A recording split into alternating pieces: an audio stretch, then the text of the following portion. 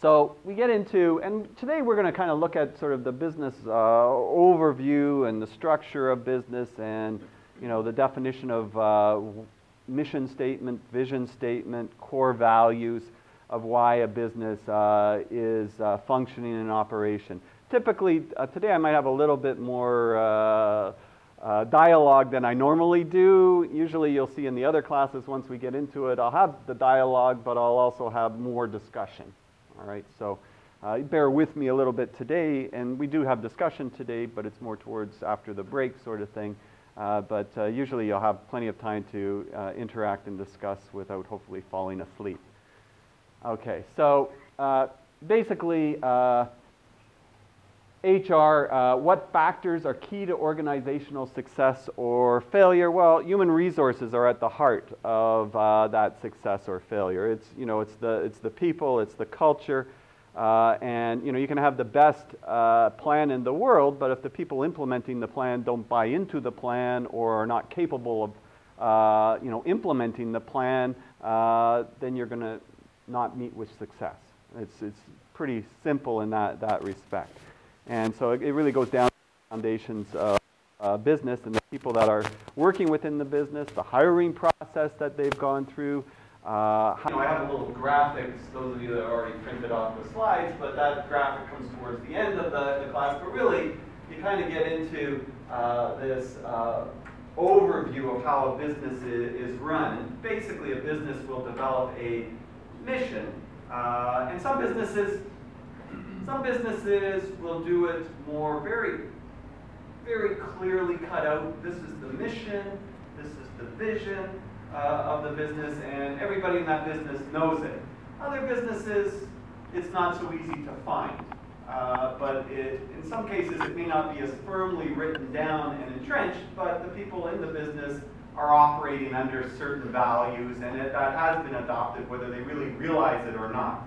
In other businesses, it's kind of like our truck, it's kind of ad hoc, the green sort of thing. So it's not that clear, and it's not that well understood within the business. And sometimes businesses can run a little bit amok when they really don't know their purpose. Sometimes the business is so small, it's pretty easy sort of to have that understanding within the business, and the business grows. And so how do you manage that growth? That becomes an issue too. Some very, very small businesses are quite successful when they're small, but when they expand, they run into a lot of difficulties, and then they wonder why. Well, there's some changes that have to take place in how you operate the business, and there's some systems and indeed some controls that need to be put into place. And we'll talk about controls too. Controls can be somewhat good and somewhat bad. And so we'll talk a lot about that throughout the course as well, getting the right level of control and mechanisms in place that fits the culture of that particular business. So basically, organizes the mission, plans how to fulfill the mission, deploys the resources to implement the plan, meaning that you're delegating, you're assigning, you're making sure that you have resources that's able to implement the plan, making sure that people understand what the plan is, and there are different mechanisms for motivation. Motivational force is something that we'll talk about in the course too. How can people be motivated over a long-term basis? The results, and I'm seeing a lot of cards here that say PROCEP. So I'm understanding that some of you took the planning project management course with Keith. Okay, so from that point of view, too, assess the results. This is not much different than, from a project management point of view, monitoring and control. All right, monitoring and control of a project, except on a business, it's at a more of a macro level than a micro level, project-based. Okay, so same sort of thought process that goes into that. And from a business perspective, you want to see how your overall strategy is doing. And you're obviously going to monitor that, and then you're going to see, well, it's doing not so good, we have to make some adjustments. Or it's doing very good, maybe we can set the bar a little higher because we're doing so well. So you have to have those mechanisms to quantify the information, also to interpret qualitative information that's not quite so quantifiable. I usually find when I'm in a room full of engineering students, everybody wants to quantify everything. But there's also when we're dealing with people, there's a lot of qualitative information that we need to take in as well. And of course, if there's any gaps, then basically results, we want to identify those and look at changing them. We'll also discuss, well, sometimes you develop a strategy, but something has changed so much in the external environment that the strategy no longer makes sense. And you might have to redevelop the strategy based on that. You know, you might have had a strategy to sell so many cars, and you know, you're GM or something, and then 2008 comes along, whatever that strategy was for the number of cars, that drastically changes because of external events that have occurred. So you want to be able to respond and react to those types of things when they do happen. So we take a little bit closer look at the mission statement. Basically, it's really sort of, the mission statement is really looking at the business's purpose, all right? The business's purpose of existence. What business are you in? What's its purpose now? So think of a mission statement as being much more in the present oriented. What's the purpose of the business? What business are you in now? It should consider the stakeholders that are involved in the business and the external environment. There's no sort of mission statement police out there. You know, there's no mission statement police that says this is exactly how it should read, but it should be very present oriented. It should be that people that read it feel that they understand what business you're in, and basically without a lot of detail, it's given at a higher level. Have that understanding from the stakeholders, being your employees, being people outside the firm, basically what you're trying to present. So probably not bad. You can go online. There's actually a website called missionstatements.com, but there's all kinds of places that you can source mission statements. You can generally go to some businesses, their web page, and you say about us, and they'll tell you what their mission statement is. Some businesses don't believe in a mission statement. I'll talk about that a little bit later as well, because they feel that, well, this is our core business, but we're changing and evolving so quickly, we don't want to really sort of pigeonhole ourselves. We'd rather focus in on our vision or our core values, and we'll talk about that as well. So mission statement: to exceed our customers' expectations in quality, delivery, and cost through continuous improvement and customer interaction. You have to look at the business that it's coming from. So basically, obviously, this would be reflective of those industries that this particular example is in.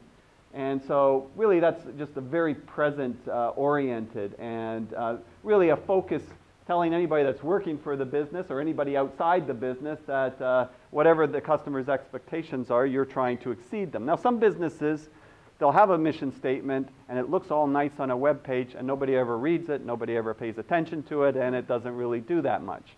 Other businesses, as I said, if they do it, they kind of make that sort of the modus operandi that the business is following and that they're trying to align themselves with.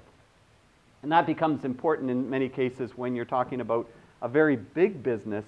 How does the different departments keep in sync with the overall strategy of the business? Because sometimes departments can go way off into right field and left field. Sometimes they can go off into right field and meet with success. Sometimes they can go off in the right field and cause disaster. So that has to be considered as well. Now, if innovation was in that particular statement, that would be telling you something different, right? It'd be telling you that a big part of this business is that they're trying to innovate new technologies, and that's sort of a driving force, and that would probably mean that there would have to be a lot of elements of research and creativity that would be developed lower down within the business. Probably something that everybody can identify with, Coca-Cola. Coca-Cola Company exists to benefit and refresh everyone it touches. The basic proposition of our business is simple, solid, and timeless. When we bring refreshment, value, joy, and fun to our stakeholders, then we successfully nurture and protect our brands. And so they're really trying to identify with the stakeholders, all right? Then we particularly Coca-Cola. That is the key to fulfilling our ultimate obligation to provide consistently attractive returns to the owners of our business. So that's just the mission statement, which is very sort of, as I said, looking at it from a what business you're in today and how you're identifying with your stakeholders. The next statement that you'll see is a vision statement, and it differs from a mission statement. And the mission statement is very present-oriented. A vision statement's looking forward. It's looking out 3 to 5 years, all right? It can be whatever the term may be, but usually 3 to 5 year periods, vision statement. And it really should clearly, succinctly describe basically where the business intends to be in the future. It's not giving details, but it's saying where the business wants to be in the future. Some of the elements of a strategic business is that it has these sort of elements that it addresses, or it should be addressing. And basically, it charts a path for the future. Where are we going? Steers energies of employees in a common direction. Molds organizational identity. Is distinctive and specific to a particular organization. So in other words, you shouldn't be just copying it from other web pages. It should be something that makes sense for your organization. You can get ideas, looking at other missions and visions, but it's got to be specific for your business. Avoids use of generic language, triggers strong emotions, is challenging, uncomfortable, reaching, meaning that it's not a piece of cake. It's not a done deal. So I'll give you an example. Well, I'll give you first of all the sort of the Coca-Cola one. And Coca-Cola has sort of broken it down into a number of areas. Basically, they've got to achieve sustainable growth. We have established a vision with clear goals. Maximizing return to shareholders while being mindful of overall responsibilities. They've got a couple here that they're trying to be socially responsible with, all right? Meaning that basically they want to maximize the return to shareholders, but they don't want to, endanger the environment, abuse people in other countries, etc., to do it. That's where that statement is coming in. And if they're making that statement, then it's very important that they actually do it. It's not that they just say it and then they don't do it, because that really tends to come back to haunt businesses if they don't. And I'll give you an example in a few minutes when we talk about core values of how that really can sort of embed itself in the psyche of an organization. People being a great place to work where people are inspired to be the best they can be. So when you start reading these ones, when you're developing then the business strategy of how you're going to meet this vision, these should be kept in mind. That means that one of the areas that be a great place to work where people are inspired, that would mean that you would want to be looking at your employees and determining what satisfaction rates you have with those employees, what kind of retention rates, how are you viewed from the outside world when you're recruiting people. Is this a place that people would love to work, and that you get a lot of applications because you have a very high reputation for not just making money, but for satisfaction rates with your employees. Why do you think it is? You notice when you read different magazines, there's the 100 top employers of the GTA, there's the 100 top employers in Canada, Canadian Business puts that out. Why as an employer would I be pushing to be one of the top 100 employers? You're going to attract the best people. You attract the best people, you're going to be more successful. You're more successful, that's going to tie into other elements. But to be more successful and attract the best people, you have to be a great place to work where people are inspired to be the best they can be. It shouldn't be that they go into work and they feel tortured and they hate their job and they just want to do 9 to 5 and get out. You've got to look at how can we inspire the best in people. I'm not saying Coca-Cola does it. I'm saying that they're proposing that they do that, right? You have to look at each business as to how successful they are at aligning themselves with what their vision is. And their vision might not even include that for some businesses, right? But so So portfolio, bringing to the world a portfolio of beverages brands that anticipate and satisfy people's desires. Obviously, that's an important element because that's a core business element. Partners, nurturing a winning network of partners and building mutual loyalty. That's important. Obviously, you're selling in, I don't know how many hundred countries in the world. You're making your product in hundreds of different countries in the world. You have distribution channels. You have relationships with vendors, suppliers, and all of these other elements. Again, how are you seeing? What kind of relationships do you have with them?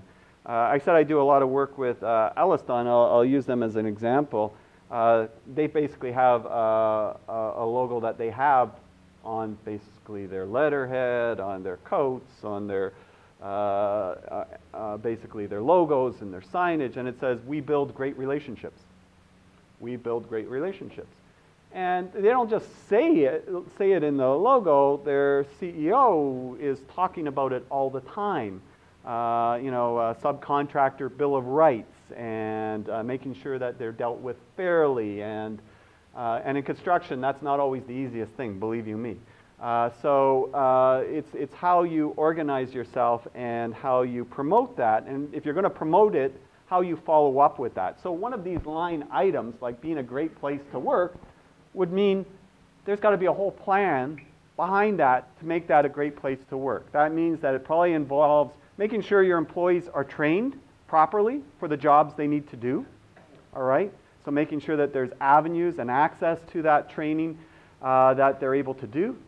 It would follow into motivational factors.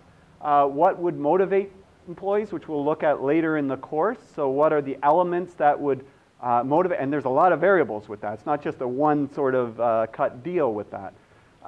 What kind of feedback mechanism are you going to incorporate so you know how you're doing? Are you getting better or are you getting worse compared this year to last year?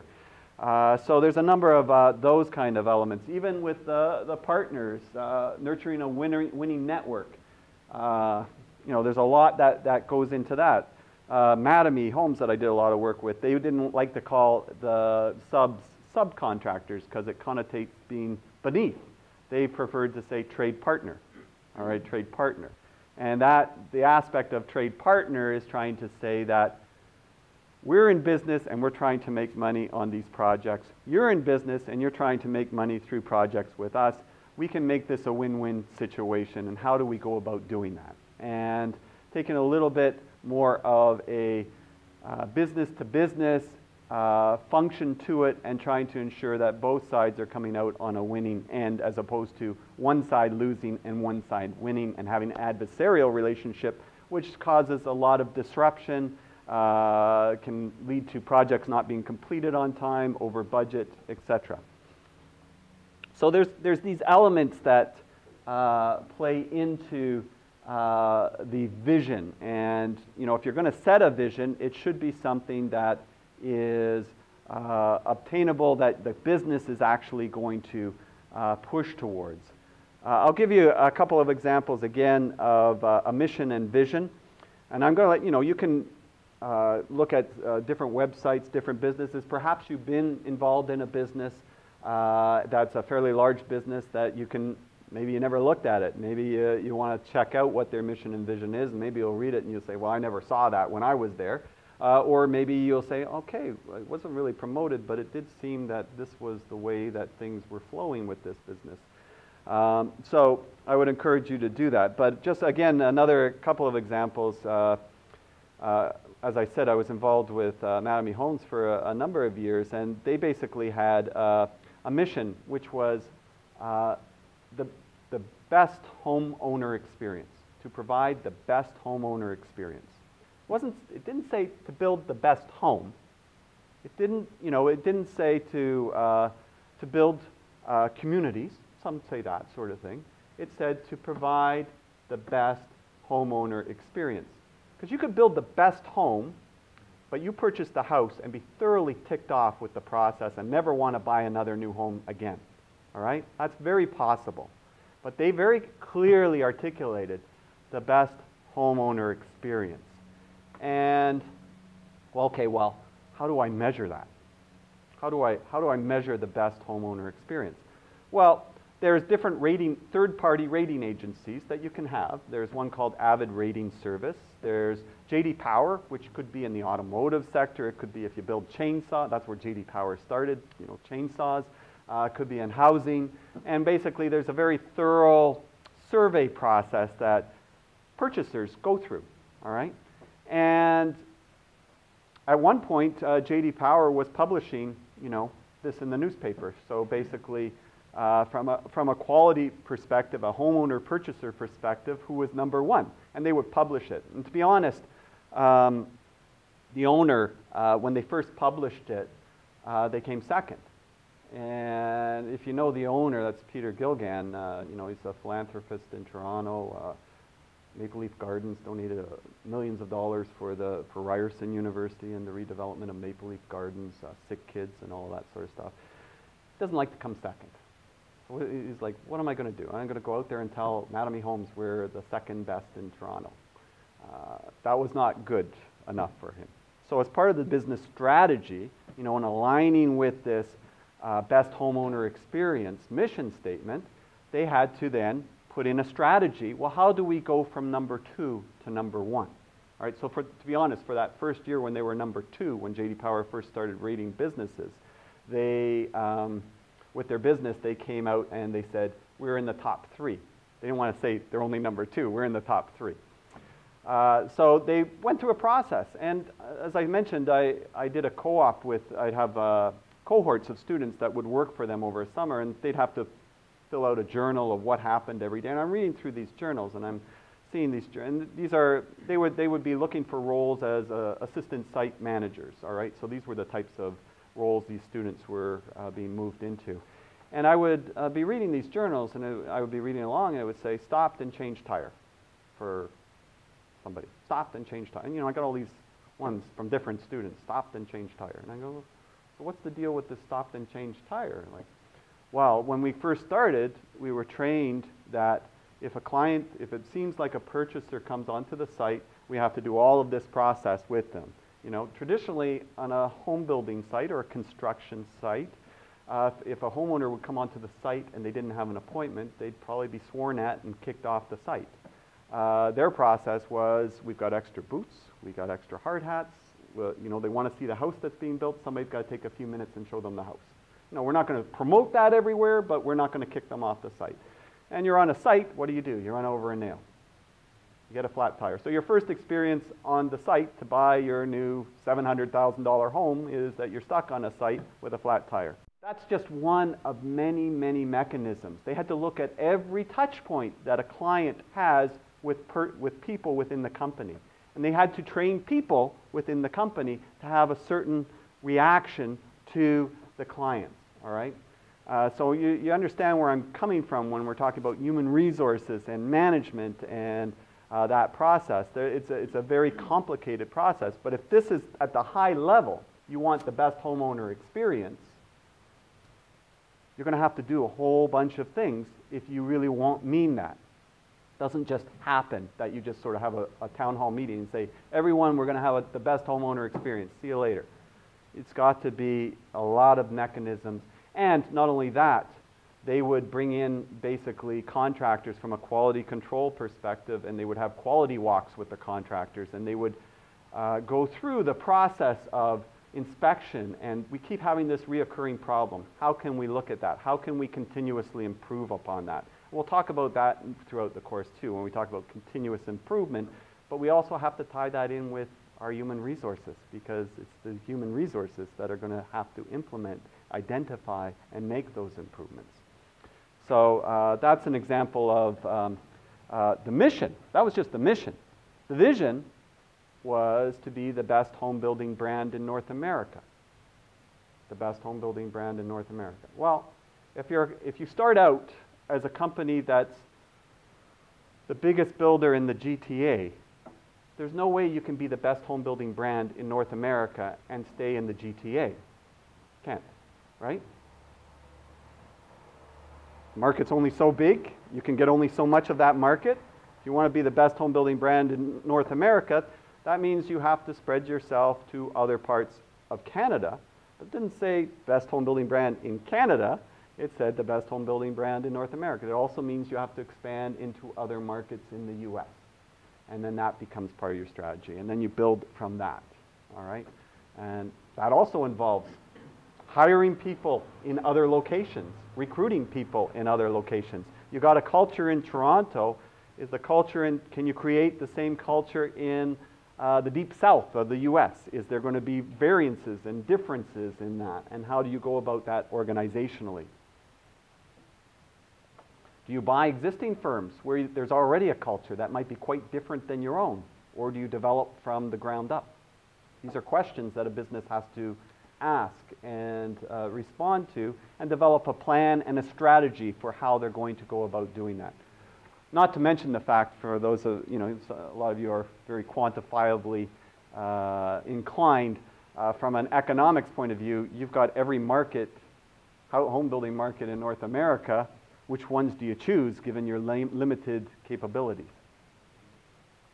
Regardless, they had to do this because fundamentally, this is what this business is about, all right? So it's going back to preserve and improve human life, all right? And they felt that they had the wherewithal to be able to afford to do that. And they presented the case, and there's some stats on the web that I think it's between 18 and 20 million people have been treated with this cure of this particular disease. So, you know, they benefited millions of people. They really haven't made any money on it. It's cost them millions of dollars.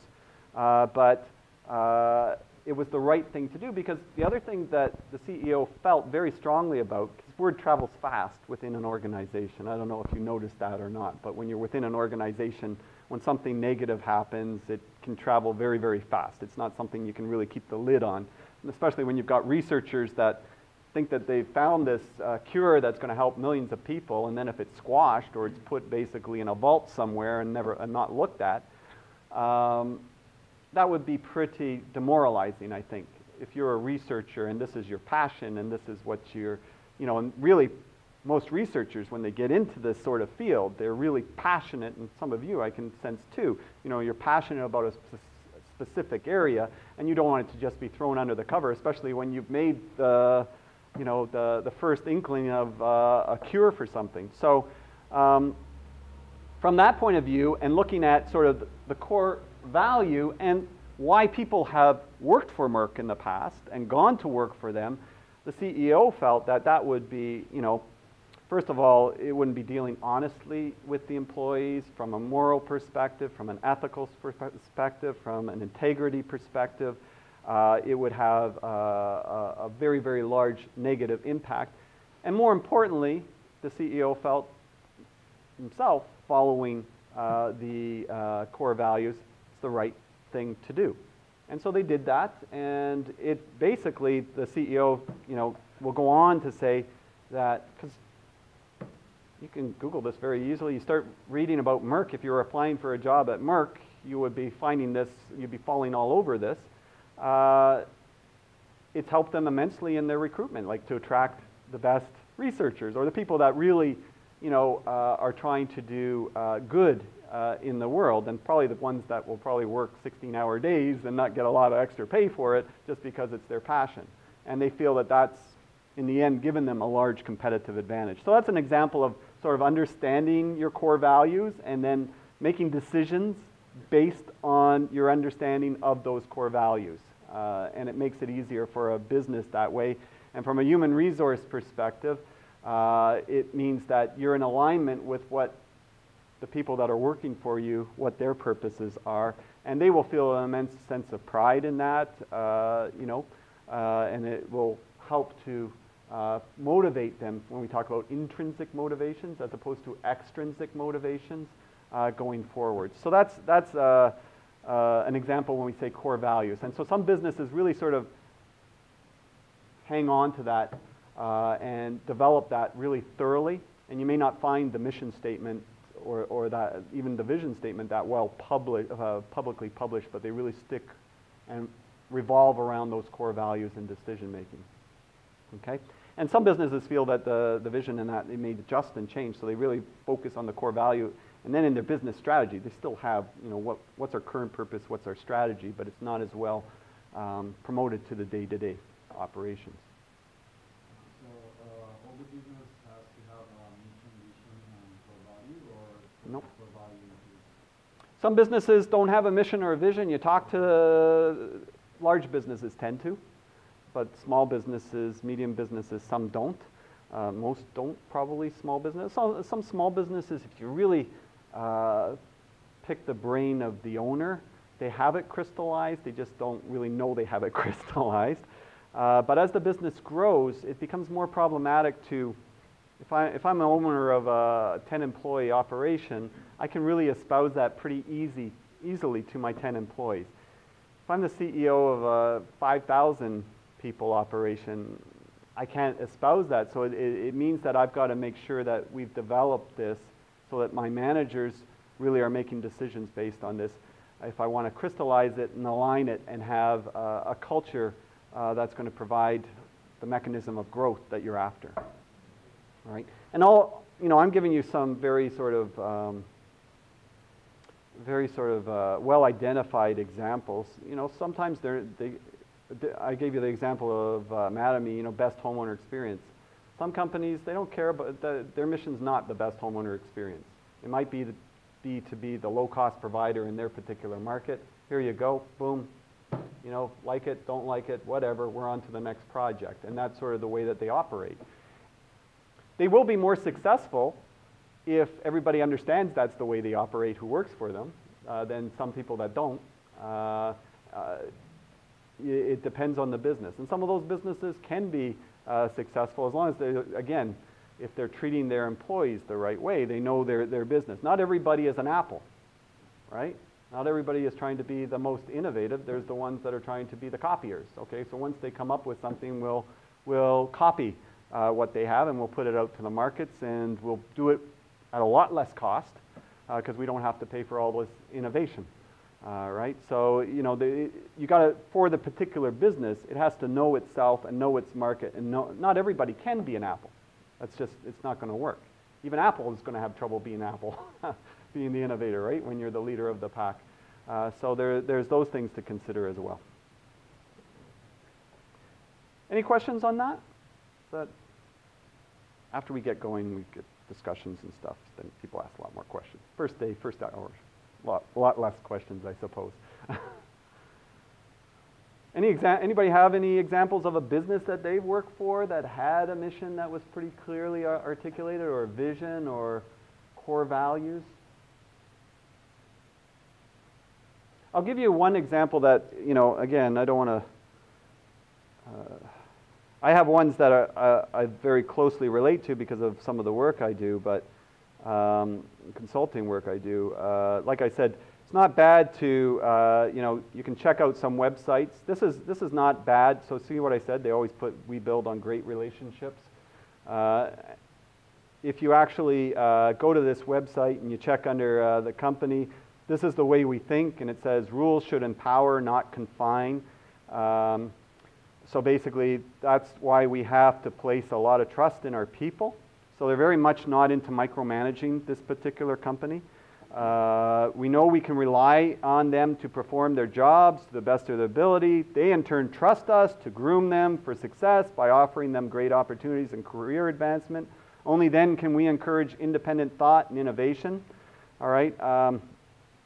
Very much into the limiting of bureaucracy in this company, which is not easy when you're a big company. But they're very careful. They obviously have to have rules, but they're very careful about the rules. And the type of people that they have, they try to look for people that are very innovative in that sense. More entrepreneurial and maybe less rules-oriented. That's not for everybody, you know. That's not for everybody. Some people like to have very clear, this is what I'm supposed to do. This is the outline, these are the rules, and this is what I operate in. And some people, they thrive better in that environment. Some people, they hate to be boxed in, and they like to have more freedom and flexibility. Some construction companies, so Alliston is very much sort of towards that, innovative. I know PCL is much more rules-oriented, has more of, and that's another big construction company, and it works very well for them and their culture. So it's not that one's right and one's wrong. You do have to hire the people that it better aligns with. So you want to look for that if that's what you're trying to align with. And so, they bring into these elements that. And so on these key values, okay, so they're calling them key values, core values, same thing, all right? So you can go to different corporate websites and you can sort of get a sense of some elements. As I said, some companies really follow it closely. Others put it up there and nobody talks about it. So it depends on the business. But I can tell you some of the most successful businesses really fundamentally take that to heart. And if you read that book, Good to Great, which again, tons of empirical evidence and studies and research that has gone through that, it comes to that conclusion as well. In this particular case, even on the homepage, the business, this is the CEO, he's got a blog, talks on the blog, and lots of blogs that you can read, open to the public, talks about, business fundamentals, core values, and that sort of thing. So you can see it in different companies' websites when you visit them. You can get a good sense of things by checking things out. But you also have to understand, is this something that the business really follows, or is this something more that they're just putting up there for promotion, right? Okay.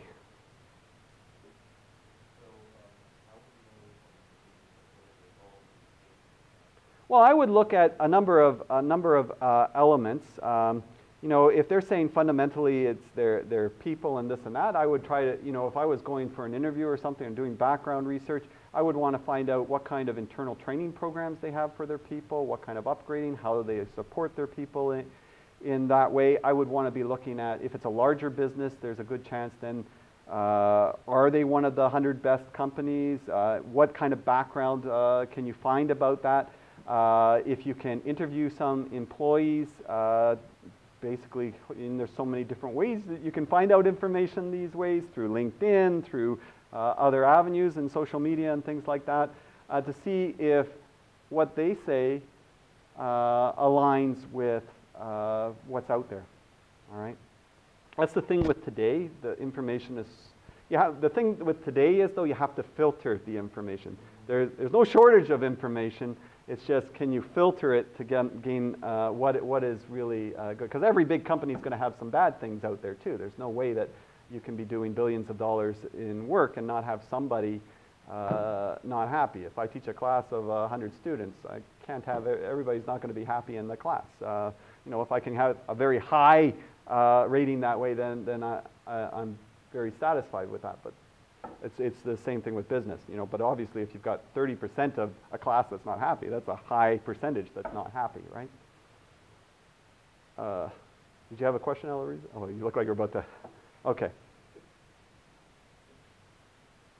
Okay, so, oops, wrong lecture.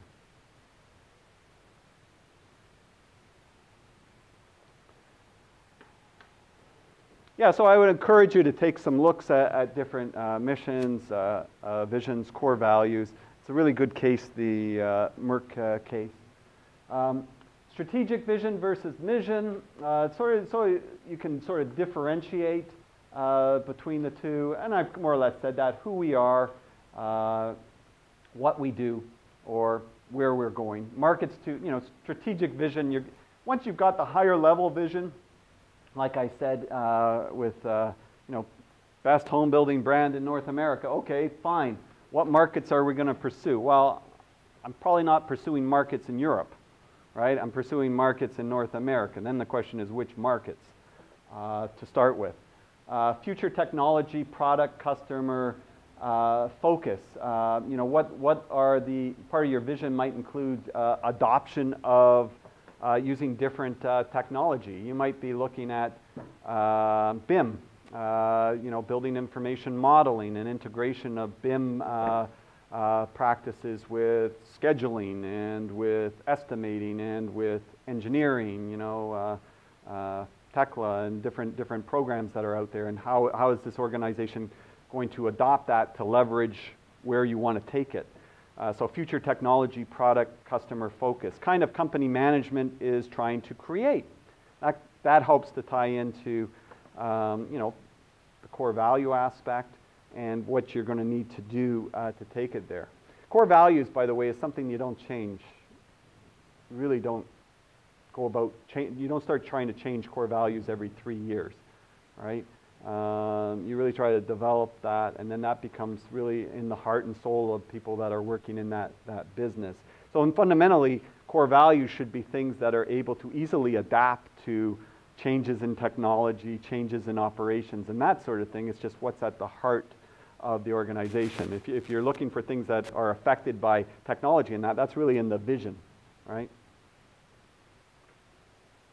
Which can change.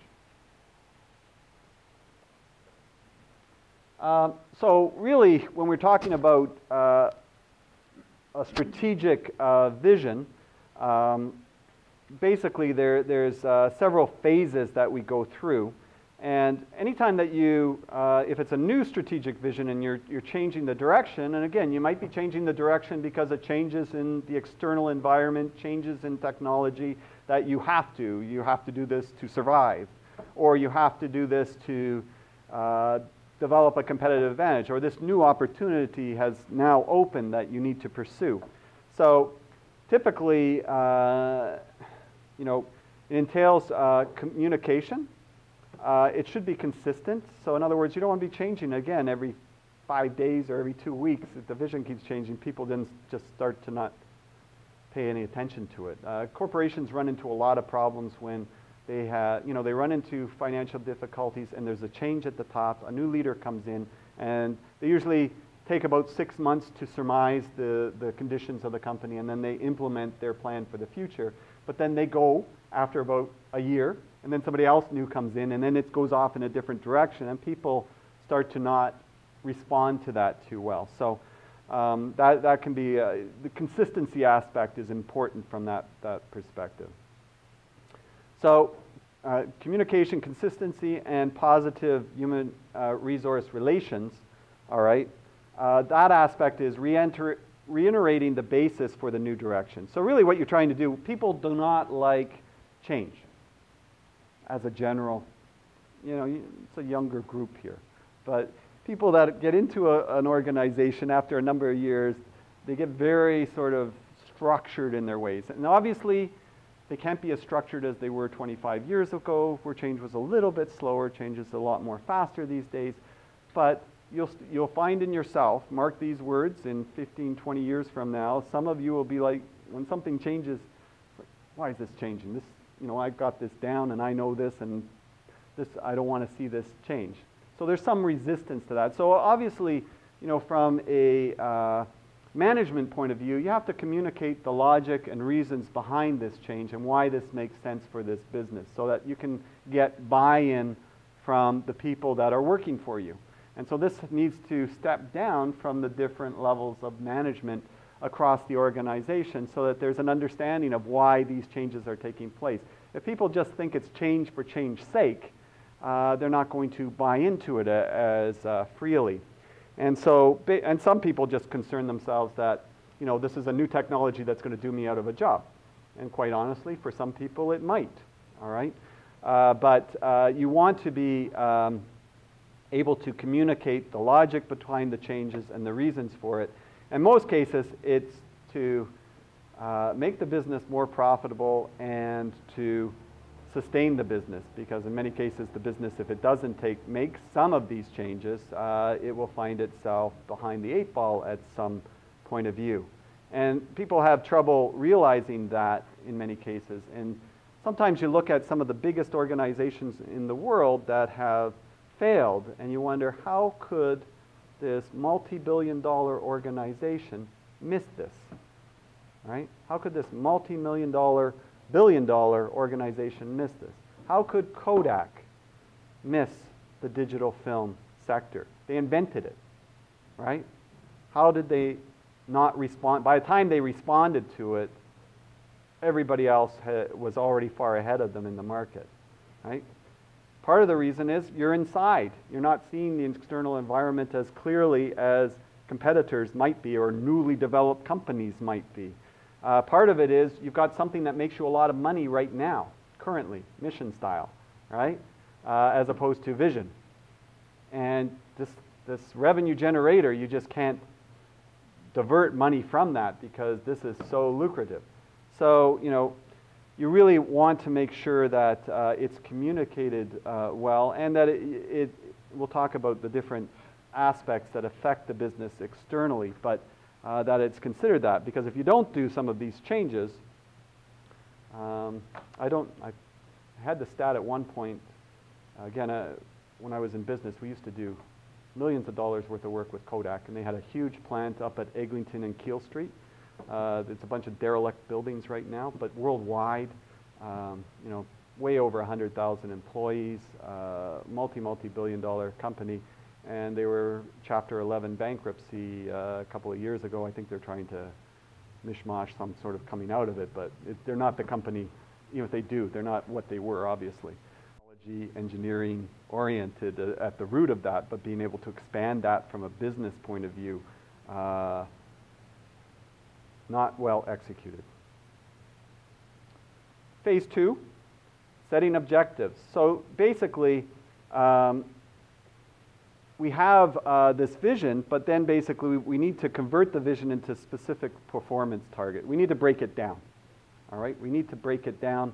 This is what we want to do, and we got to break it down into smaller levels of detail. And so basically, we've got to set objectives. And so we're taking that high level, and then we're saying, okay, so what are the things that we need to do to get that there? I guess my example with best homeowner experience. Okay, we got to do this, we got to do this, we got to do this, we got to do this, and breaking that down. So, okay, so then this, then we got to do this, this, this, this. So again, people that took the project management aspect, it's not much different than a work breakdown structure. You're taking, I want to build this building, I got a substructure, I got a superstructure, I got the building envelope, I've got all these elements, and then, okay, fine, I got the substructure, what's this? And I got to break that down, I got to break it down further until you have an overall plan to where you want to go. From a business perspective, it's very similar in that respect. It creates yardsticks, so if we've broken it down, then we can start to have mechanisms to measure it, right? So we can break that down and say, okay, well, within these time frames we want to have, and this time frame we want to have this done, all right? And that's going to lead further in the course to where we talk about then, you know, assignments, delegation, feedback, employee reviews, monitoring, tracking, and incentives, right? So that's going to tie into the overall process as well. So setting the objectives and setting challenges. Again, you know, this is where if we can better define it and have challenging, achievable objectives. If it's too easy, then you get a little bit complacent with it. If it's not clear, people don't really know what it is that you're trying to do, then there's internal confusion. You haven't got a well-defined plan. And also, if there's not something that is a little bit stretching or reaching, then you just get what you got last year, probably. Right? There's a lot of people that when they finish school and they start work, after a year of work, they've learned most of what they need to know with that particular job. And there's a lot of those people that really don't improve much over the next 10, 15 years because they just keep doing things the same way that they did them. I'm not saying everybody, but there's a good core of people. So as a business, you want to find ways to get your people to stretch and to reach so that they're continuously improving. And so that's not the easiest things to achieve. Well, I think I've talked for long enough for a break. Why don't we take a 15-minute break, and then we'll start up again, and then I'll have a little discussion towards the end, discussion groups, and we'll go over the assignment, if that's all right with everyone. Does that make sense? Okay.